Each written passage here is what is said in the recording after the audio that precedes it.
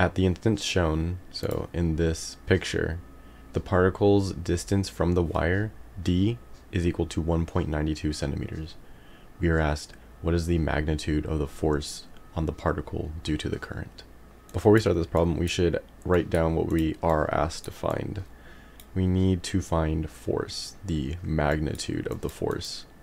So this is going to be the net force on the particle. To find force, we need to use the formula for force, which is that the force is equal to charge times velocity times the magnetic field.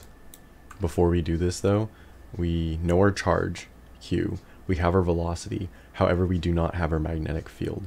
So what we need to do first is find our B.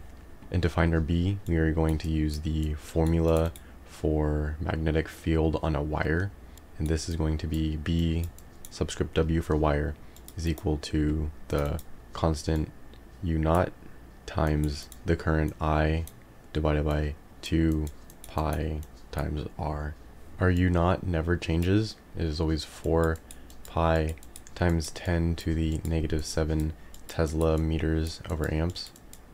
This is being multiplied by our current, which is 374 milliamps, or 0.374 amps. This is being divided by 2 pi times our distance, r is the distance here, and our distance is 1.92 centimeters, or 1.92 times 10 to the negative 2 meters. After we carefully plug this into a calculator, we are going to get approximately that B is equal to 3.9 times 10 to the negative 6 Teslas.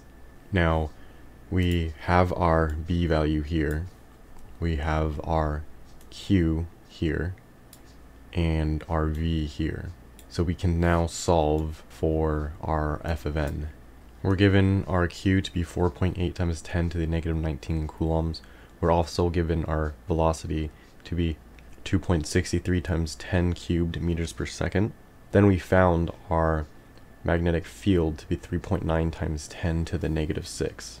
After we carefully plug this into our calculator, we are going to get F of n, which is our answer, being equal to approximately 4.9 times 10 to the negative 21st, and our units is in newtons, because force is measured in newtons.